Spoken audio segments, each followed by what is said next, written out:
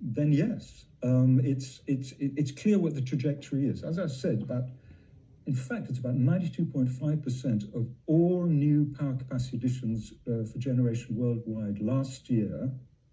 New power last year was renewables, with nuclear nowhere, absolutely, practically nowhere. So there is a trajectory here. I mean, there is basically what is going on and what is not going on. What is actually going on is the renewable evolution. I mean, that's simply what's happening.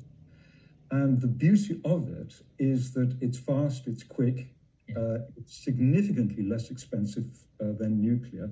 And in the last few months, we've learned that new renewables is lower cost than new coal. So even in terms of the economics, between renewables and coal, renewables win. So if we are to ameliorate climate, we won't be able to stop climate. I mean, things will happen. There will be impacts on our food supply.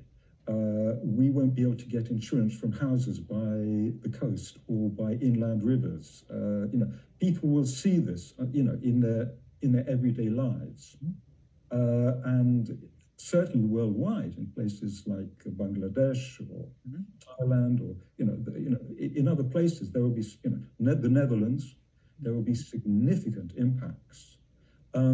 So we can't just sort of carry on doing this. I mean, it's a kind of a death cult. Coal and fossil fuel and oil is a kind of a death cult. We'll stuff up the world. So we have to electrify. I mean, we have no choice. We must do this.